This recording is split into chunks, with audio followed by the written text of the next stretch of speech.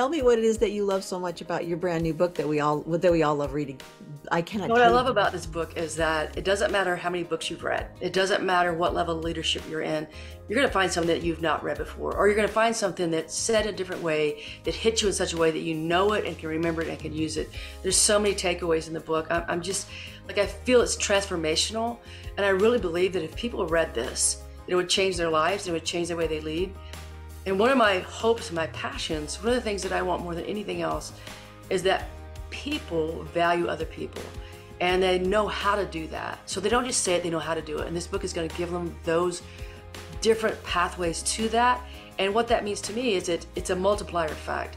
So it goes from leader to their next team member to their next team member, and that team member takes it home, and then they put it in their families, and their families share it, and it gets into their communities. So for me, it's that multiplier effect, that ripple effect that it can go so many places and is transformational. I'm so excited, and I love this book. It's one of my favorite books I've ever read. You did an amazing job on it. I know it's amazing how it's being received all over the world and how people are responding.